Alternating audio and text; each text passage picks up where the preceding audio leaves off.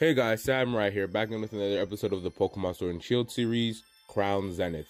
In the last episode, Ash just got back from the Crown Tundra after helping out his friends Lily and Gladion with their Mon situation. Chase went through a breakthrough mentally with his battle style, and Elane continued her training with Peony. Heads up, this video will be a bit different. It'll be a lot more like Zach's videos where multiple things happen, and it's kind of like smaller episodes in between one big episode. So, just a heads up. So upon Ash's first day back, this is when we would typically go through the story of the Isles of Armor. Of course, doing the 3 trials that you have to do. You have to catch a Slowpoke, which Chase is very excited to do as he does it very easily. Catching the Slowpoke, not catching it with a Pokeball, but catching it physically, that took his hat before. Freed does this with relative ease, along with Ash and Lucas not too far behind. Mustard is incredibly pleased by this, and then he sends them to go find Max Mushrooms. They do this incredibly well too. When Ash asks what the Max Mushrooms are for, this is when Mustard reveals that this will allow some of their Pokemon to Gigantamax, if they have the Gigantamax factor, of course. While Ash is thinking about which Pokemon he wants to give the suit to Gigantamax, this is when Lucas already knows what Pokemon he's going to give it to. He says that regardless of if this Pokemon can Gigantamax, it'll still be really strong. He reveals that he has a Gigalith, and he immediately gives the Gigalith its suit. This is when Ash truly needs to think, and then he realizes something. The Pokemon that has the most innate potential out of all the Pokemon he has right now is Inteleon, so Inteleon gets the suit. For Chase, it was very easy. He decides to go with his partner Pikachu, of course. For Freed, he just gives it to his third Pokemon, being Lucario. He didn't really have anything special on why.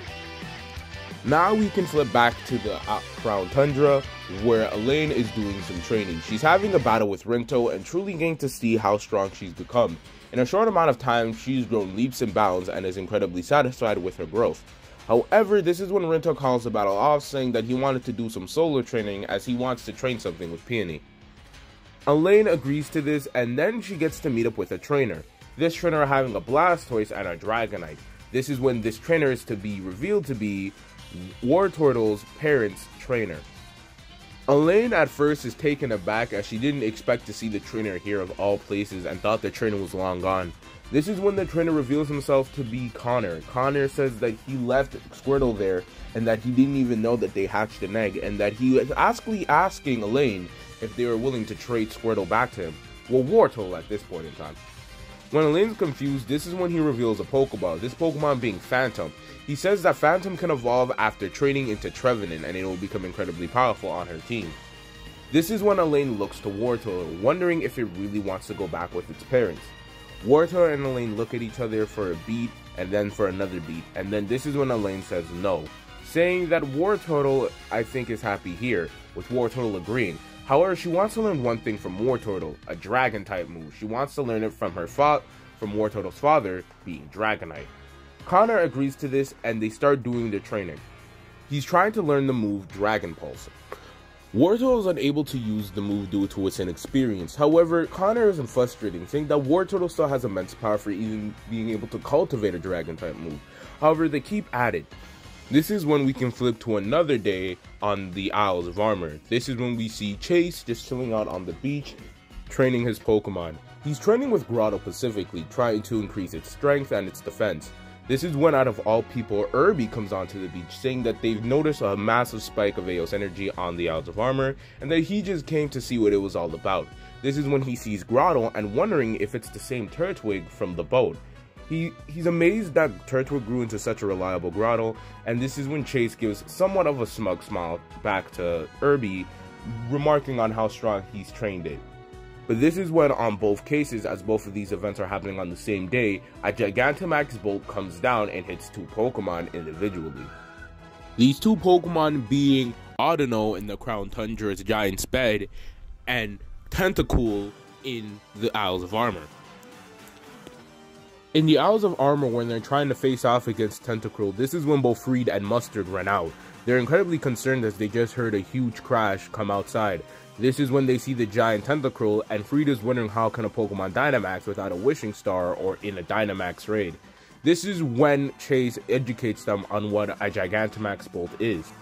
He explains that there were this weird weather phenomenon that appeared when they were midway through their journey. It always happens to somebody in close proximity of a Dynamax band. Chase looking at his.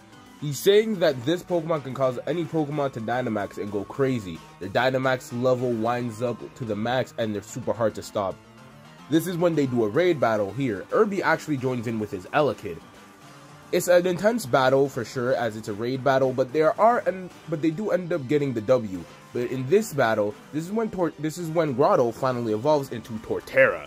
Now we can go into the Crown Tundra Giant's bed. This is when both Peony and Peonia join Elane, as she's facing off against this Audino. This Audino is massive and is causing a massive amount of damage. However, they all decide to do a raid battle once again, with Connor joining in with Dragonite.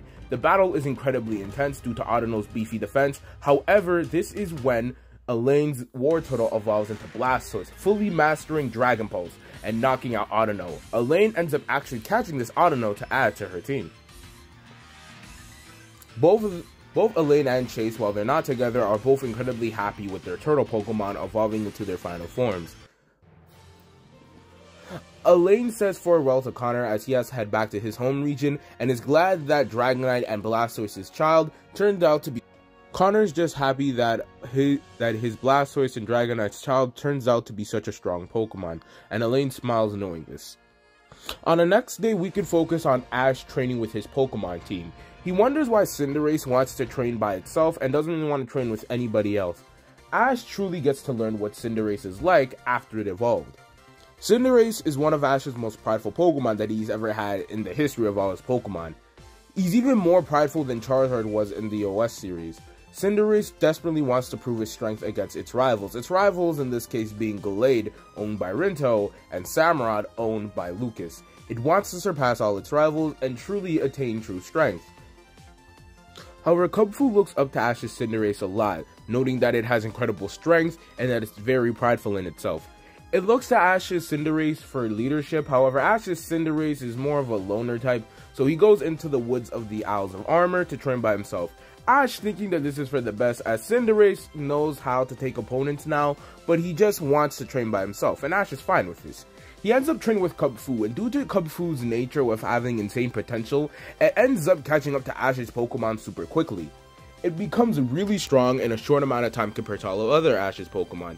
Now we can go to Lucas on the other side of the island with Mustard. He's trying to use the white band that was given to him by his father after he defeated him. He's trying to use a Z move, this being the Fighting Z and the Fighting Z move a la Pummeling. They're trying to get it down pat. This is when he notices that his Hisuian Samurott also likes to train by itself, very similar to Cinderace. It's very prideful, and it only has one real desire, to actually truly defeat Ash's Cinderace at full power, as they've only tied, and they've never actually fought each other at full power, and he's trying to attain as much strength as possible. Lucas smiles knowing this, and then he gets right back to training with Mustard, trying to bring out Kubfu's true potential and learning this Z move. He's borrowing the Fighting Z from Mustard in order to attain this strength. Now we can head up with Chase and Freed. Chase and Freed are just talking around the island and getting a good jog in with their Pokemon. Freed talks about how his dream is to just become a professor and explore the world with his friends. That's why he came to the Isles of Armor, to gain the strength with him, Cap, Lucario, and Charizard. Chase finds that goal pretty cool, but he says that his only real goal up to this point is to defeat Leon and become the Galar League champion. When Freed asks what he's gonna do after that, Chase is kinda speechless, but he says that he has no time to worry about that, saying that right now he needs to focus on the Galar League and attaining as much strength as possible, along with truly defining his battle style. Here's when we can go back to the Crown Tundra. This is when we get to see Rinto and Peony.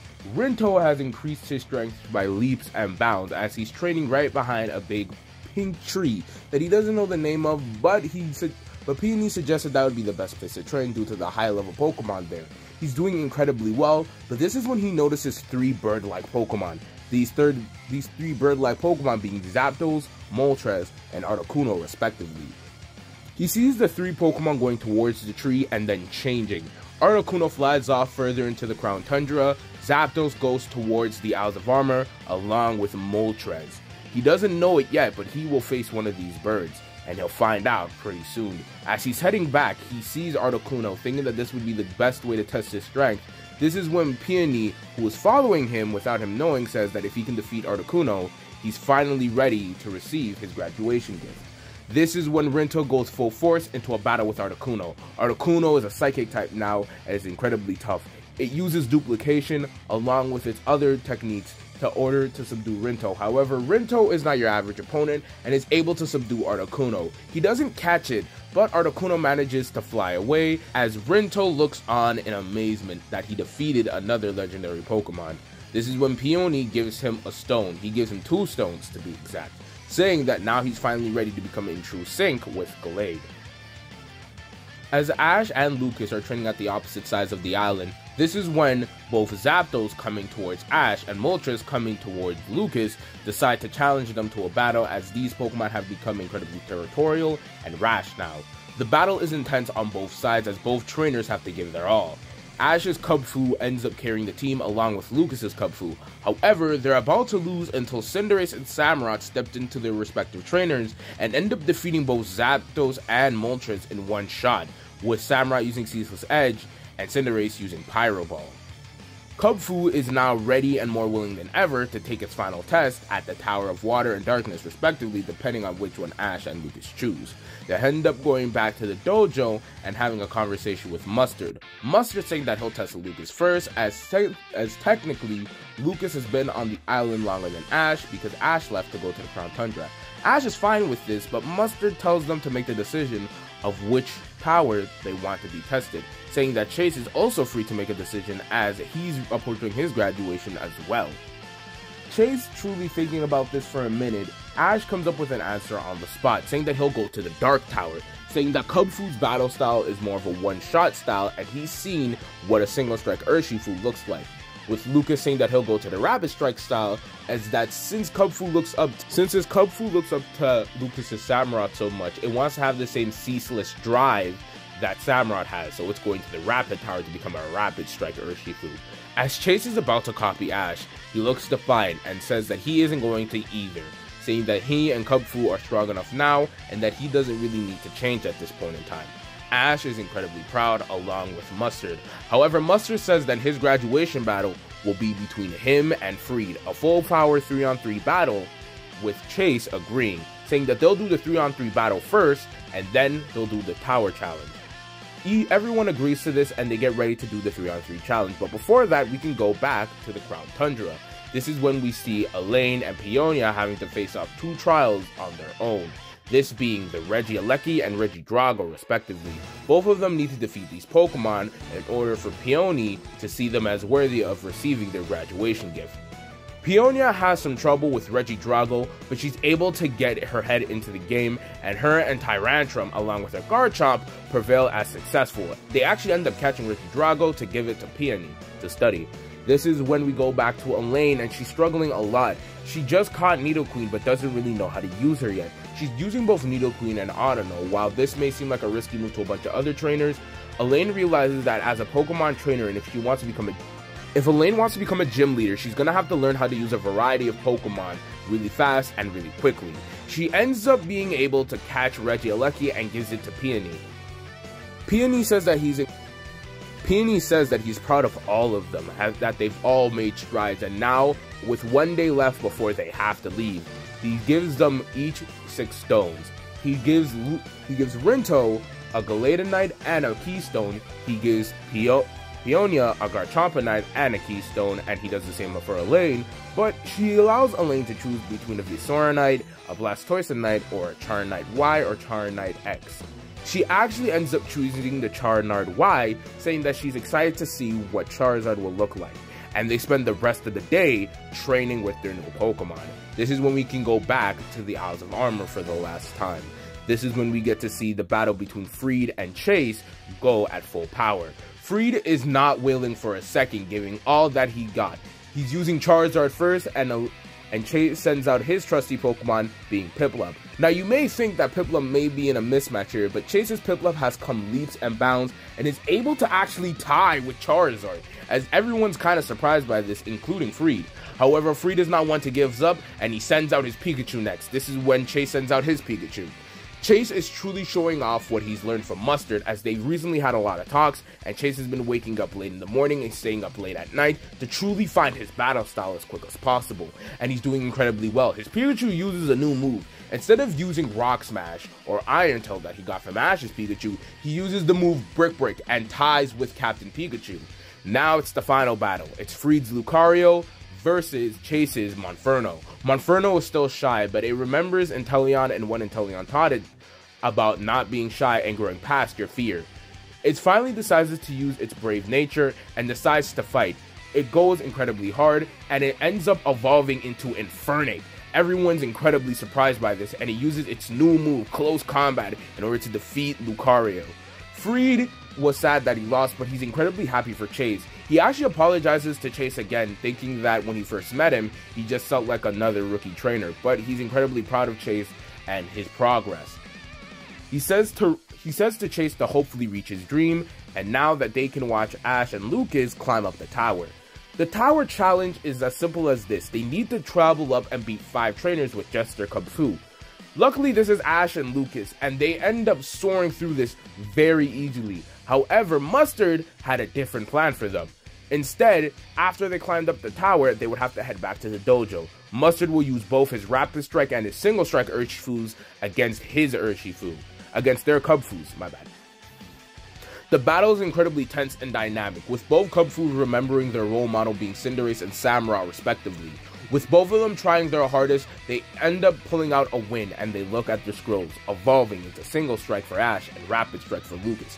Everyone's happy for them, along with Mustard. He's saying that they've achieved the leaps and bounds, and that today, his wife Honey and his son made a stew, and that they all can pig out today. Everyone's celebrating, and Ash is excited, knowing that the next time that he and Lucas fight, it's gonna be in the league. This is when we go back to the Crown Tundra, as all of them have mastered, at least Rinto has mastered Mega Evolution, with Peonia and Elane not being far behind. Everyone's incredibly happy, and Peony says that he can't wait for his brother's project to come to fruition so these kids can live in a world without worry. This is when we actually see a news crew come onto the Crown Tundra, wanting to interview some gym challengers, knowing that gym challengers were out here. They wanted to interview Rinto as he's a favorite to win. Rinto says a bunch of cheesy and corny one-liners, but he ends up ending his sentence with that he'll know that he'll win. They actually end up going to the Isles of Armor to interview Ash and Lucas respectfully, and they each say that they're excited to win and they're excited to go all out in the league. Now we can go to Peonia and Elane having a conversation. Peonia says that when she started her journey, she kind of just did it to find more fossil Pokemon and just for fun, but now she actually likes battling. And she says that it's probably thanks to Elane, Rinto, and Ash. She's saying that she can't wait to go into the league and try her best, even if she doesn't win. She knows that Elane will become a great gym leader. Elane is incredibly happy by this, and when she asks what Peonia's dream is, Peonia says that she probably wants to become a professor. She says that battling was never her true profession, but again, she learned to love it. She even talks about her little sister who goes to some fancy prep school in another region. However, she says that her sister is a big fan of Eevee and is rooting for Elane. As sad as that is, she isn't rooting for her own older sister. They each promise not to give up on their dreams, and this is when we can end the arc. However, before we end the episode, this is when we get to see AZ in the kind of back streets of Winden. AZ's talking about how when he released the ultimate weapon back all those millennia ago, it worked as two things. It worked as the genesis of Mega Evolution, but also a signal that sent for a Pokemon that they would never see on their darkest day. This Pokemon being Eternatus.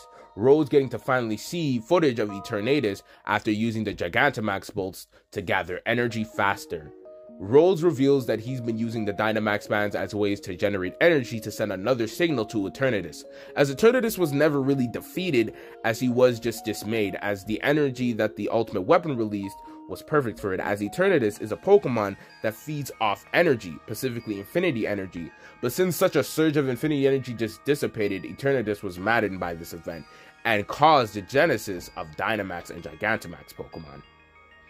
This is when we see Sword and Shieldbird after hearing that, but they've also revealed two Ultra Balls, Swordbird having Zacian uncrowned, and Shieldbird having Zamazenta uncrowned. And next time on the Pokemon Sword and Shield series Crown Zenith, we'll tackle the League. Yeah, this episode was twice as long as your average episode, as I think it was my mistake of making the arc 3 episodes long. It probably should have been 4, as it would have been better paced out, but that'll be something I'll learn in the future. With all that being said, thanks for watching. Samurai out.